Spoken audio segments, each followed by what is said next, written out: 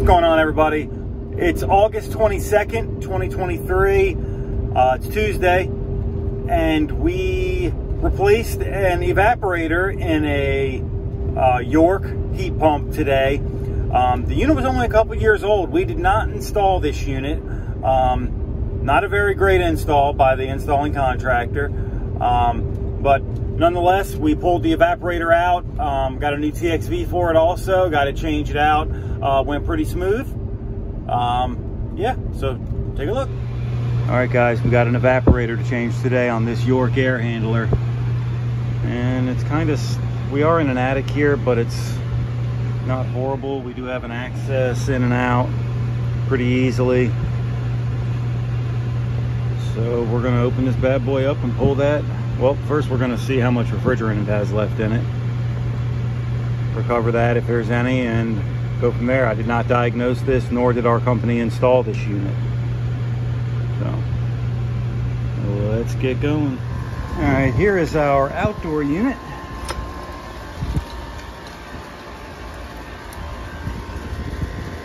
From 2021. This thing is not old at all. Man.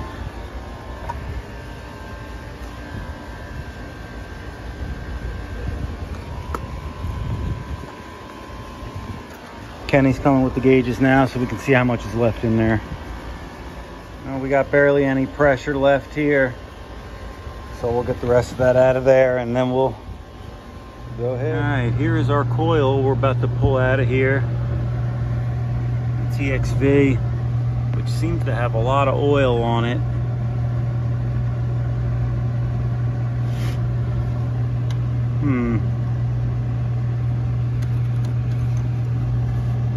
Yeah, this TXV has a ton of oil on it.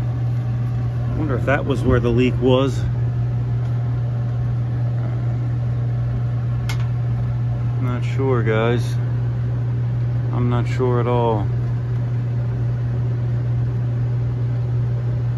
Alright, we'll get it cut.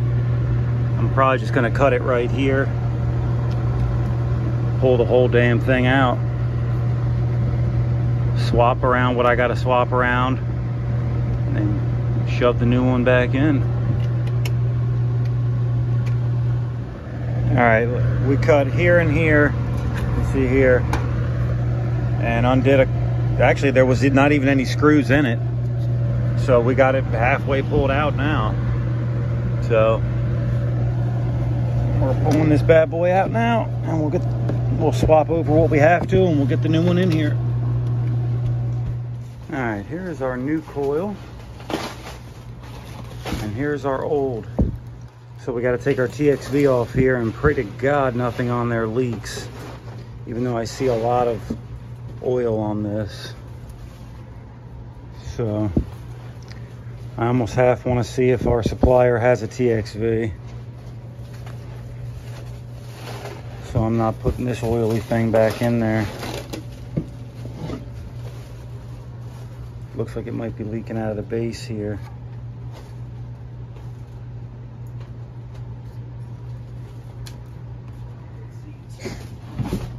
All right, I just don't trust this TXV. It's got a bunch of oil on it. So supplier has one in stock. We're just gonna go get a new one. That way we have all new here. We don't have to worry about messing with it. All right, guys, just got our new TXV here. So we're gonna go ahead and slap that on now. All right, we got our new TXV in. So we're about to shove this baby in place. Probably just do new little pieces of copper there to go in there. That's where our air handler is, through that little cubby hole there.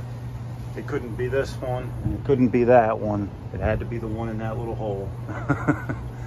But all right, so we're gonna shove this coil back in there and see what kind of other fittings we need to make up to get this thing to work.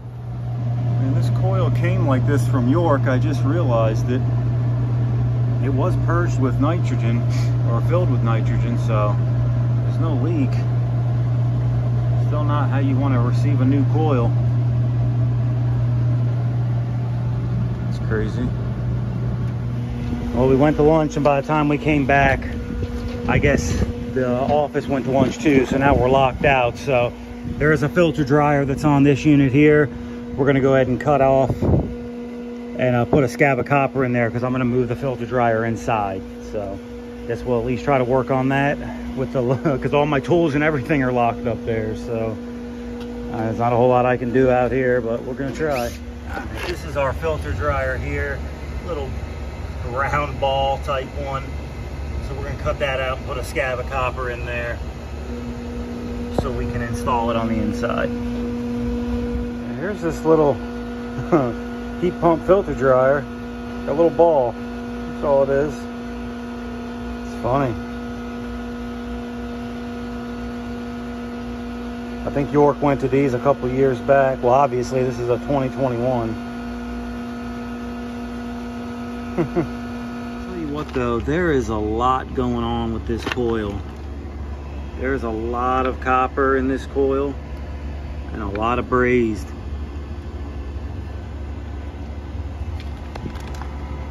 Not like some of the stuff we're seeing nowadays. So, I mean, I was never a really big fan of York, but looks like there's some pretty decent craftsmanship in this outdoor unit. Or at least they used a ton of copper. It is a single wall though.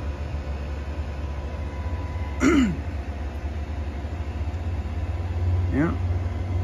All right, guys, we got our little piece of copper brazed in there, and that will stay like that for the remainder of this unit. And our filter dryer will now be near the air handler.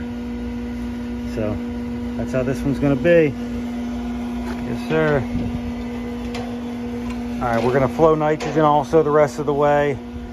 I'm going in through the high side this time and out the low. I don't know why they put this T on here, because there's no low pressure or low loss fitting there.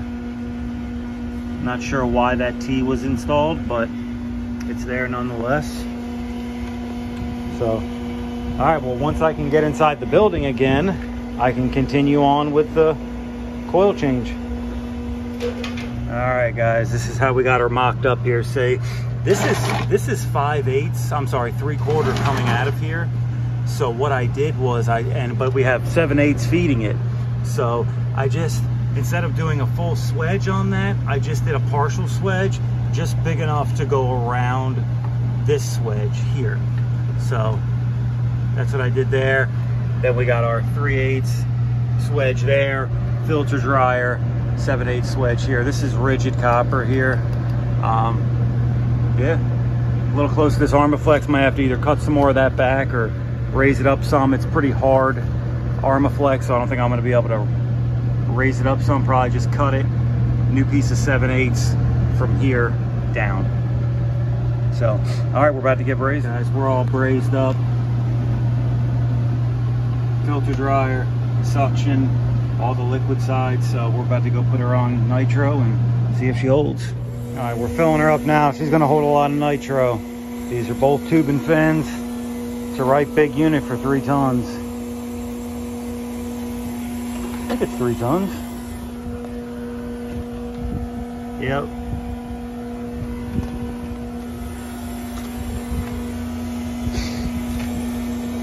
Bring her up somewhere close to 250, 300.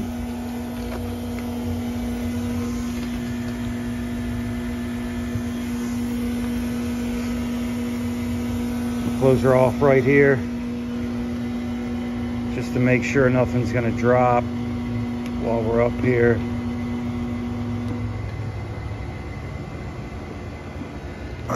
You guys, I keep it real. This O-ring was supposed to seat in there and it didn't seat. That's my fault. So we gotta dig up a new one. Hopefully we can get that one to seat. She ain't gonna hold pressure like that. All right, let's get another one. All right, we got her in there now. I don't know how that kicked around. I'm gonna try to get it seated back on there now though. Make sure she don't pop out this time. See, I think she's trying to get off a little bit now. Alright, so let me put the phone down so I can do this two hands. Alright, let's try this again. Alright, I brought it up to about 171 just to see if I'm getting a holler from Kenny up there, soaping up the fittings. I haven't got a holler so far, so these don't seem to be moving much. I'll probably bring her up to 250 or so now. She certainly is eating some nitro though. This was way up here when I started. Alright, we've almost cracked 250.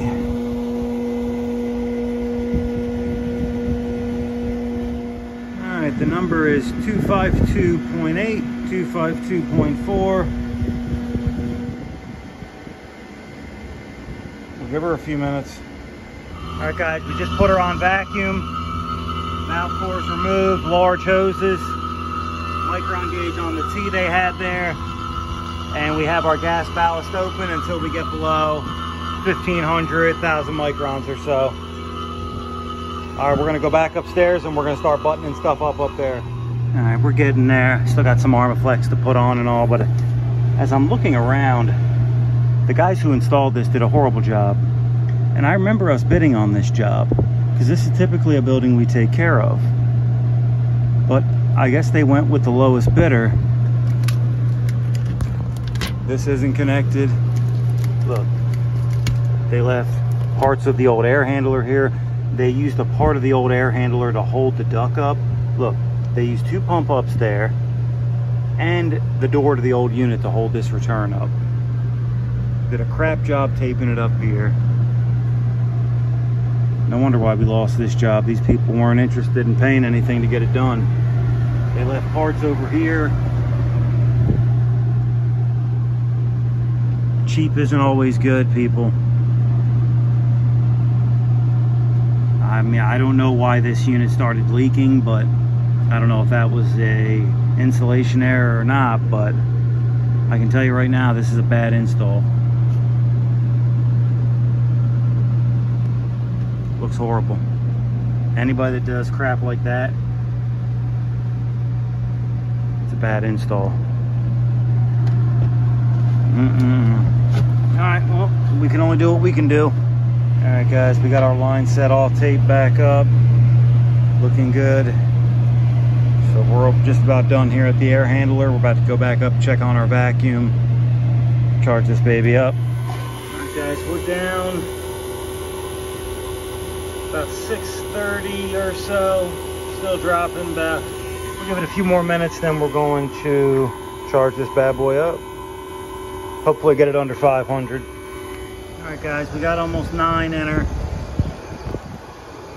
Holding charge is just to over 8, so we got a decent line set here, so put almost 9 in her. She basically took all she'd take with it off. Just turned it on now. See what she's gonna do. Man, it's pretty junky up here. A lot of old caps and wires, wire nuts. There's an old filter dryer over here. Man, look at this. I'm not sure if this unit works or not. It hasn't ran the whole time I've been up here.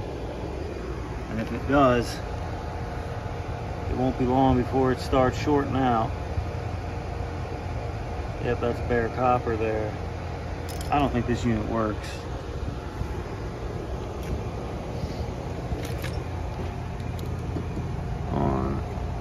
Its disconnect is off. Yeah, this disconnect is off, so that unit don't work anyway. Let's have a look here.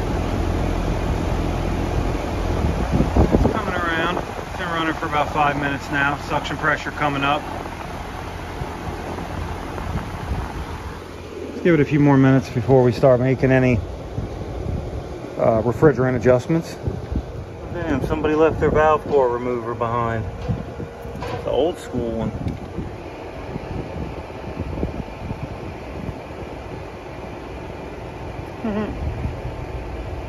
Give that to Kenny.